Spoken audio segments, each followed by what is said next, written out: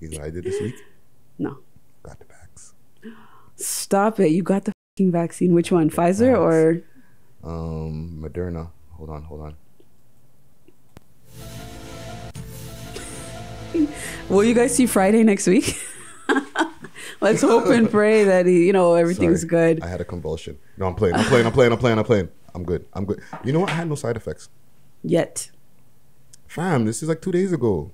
Yeah, but this thing is like long lasting. Anything you put into your body is not necessarily going to be right away. No, I'm not talking about like the side effects that people are talking about. Like, you're the magnet. Did you try the magnet? I didn't do the fucking magnet. Okay.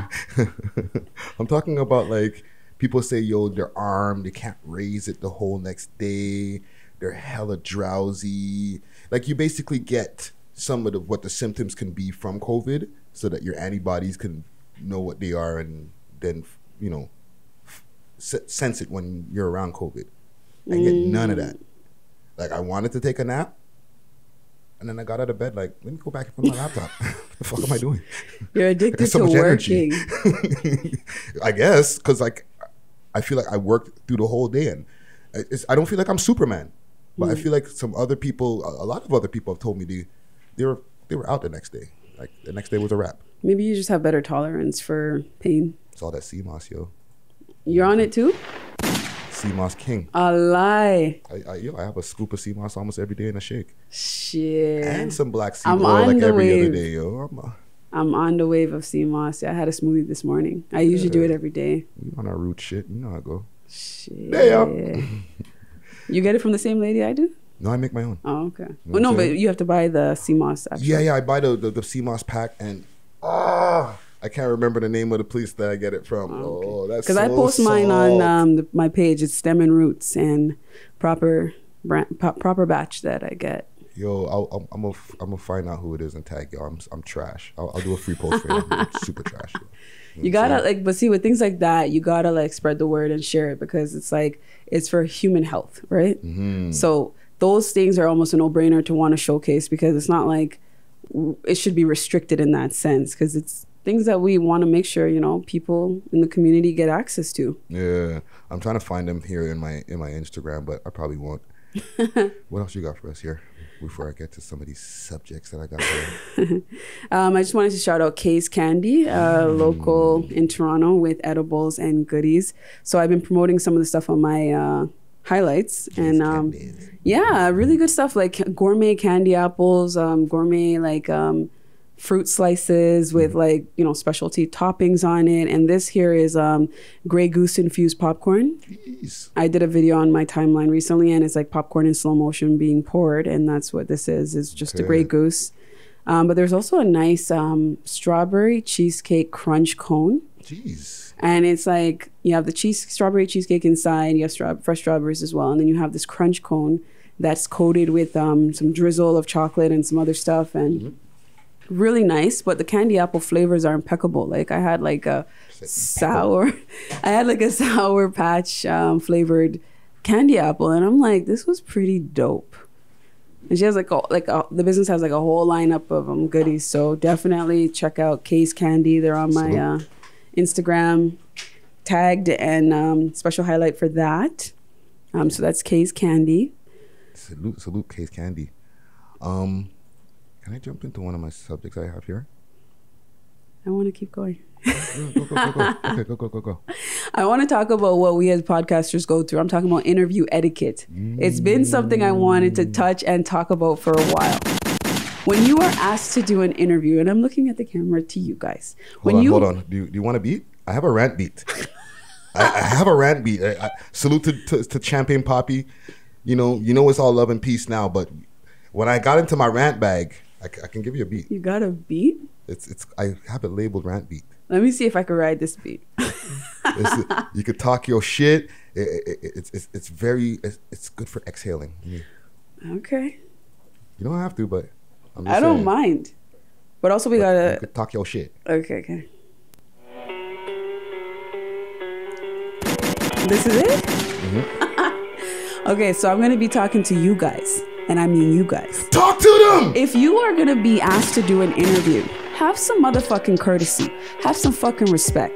If somebody comes and reaches out to you and says, hey, You are worthy of being on a show or getting exposure. It is for dual purposes, meaning it is for myself and it is for you. It means that we need to collaborate together. We need to talk about things that make us great as people, as influencers, as rappers, as singers, as dancers, as anything. That's what we need to do. So when you are being reached out to, you don't understand the work that goes into it, the equipment, the lighting, the actual engineering, the sound, the editing, the everything. You don't understand. Do you even know what I go through to even come prepared? I come with notepad, pen, paper, phone, everything to make sure that I have my details and my facts correct. I bring personality regardless of what I go through and what I have going on. I come here with game face on. Sorry, I'm hitting the mic. Let me bring it back. I come with game face on. And I come to make sure that I bring the level of entertainment. It may be a 7, it could be a 10, but you know what? It doesn't matter. I still bring it again and again. Okay, so.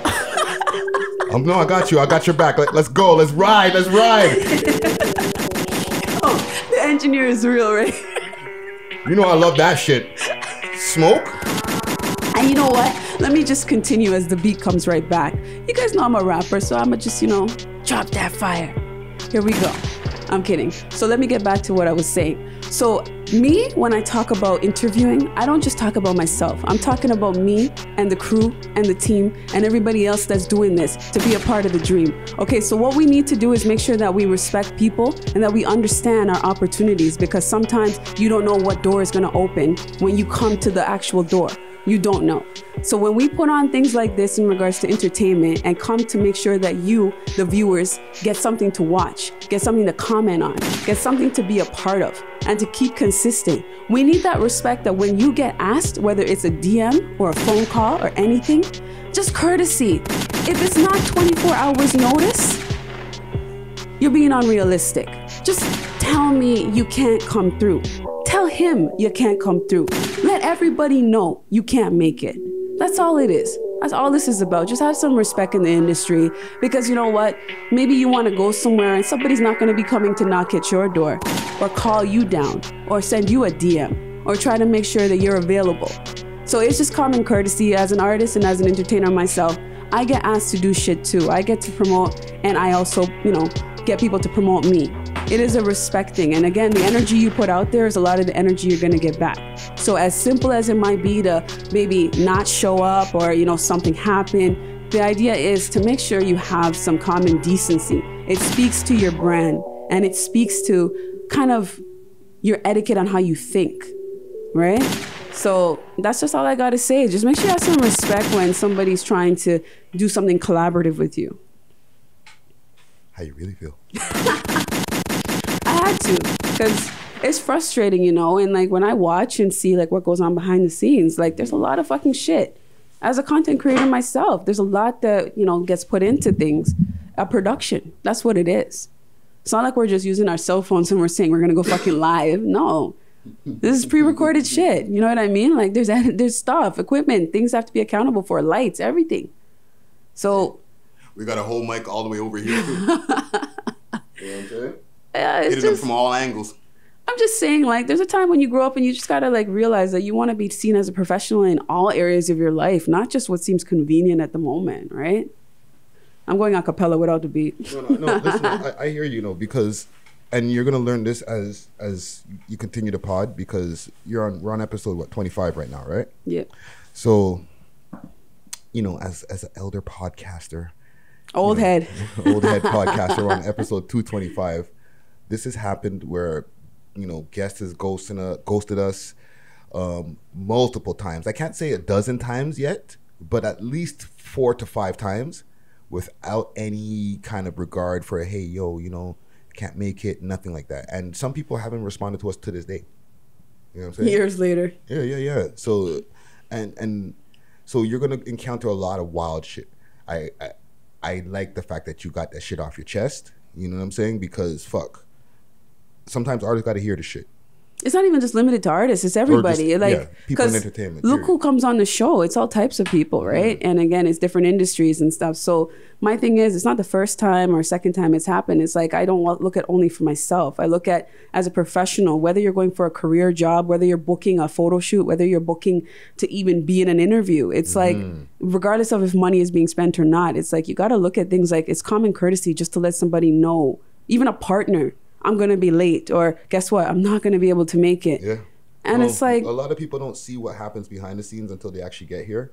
I noticed this over the years with guests when they get here, they're like, yo, holy, you guys have a lot of equipment. Because inside of the frame that y'all are watching us on, you might not see like the light kits that are in the back. You know what I'm saying? And you might not have looked up the price of what these microphones cost and all these different things. You know what I'm saying? And I'm not trying to stunt or anything. I'm just saying, like, there's a lot that goes into what we do over here. You know what I'm saying? And preparation too, because you guys think that maybe I just do all this shit on the fly, but like everything, again, pre-recorded. Yeah. I usually have the voice drop a question every now and then, and you know, he might, you know, have a question today. I'm not sure. I got to check.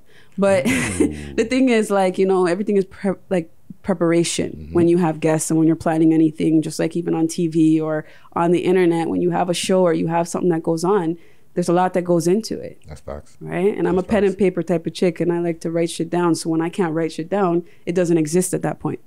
So that's where I get my motivation to actually, you know, prepare things and have a guide. Instead of cue cards, I like to, you know, have my shit, and it just makes it easier when you have structure.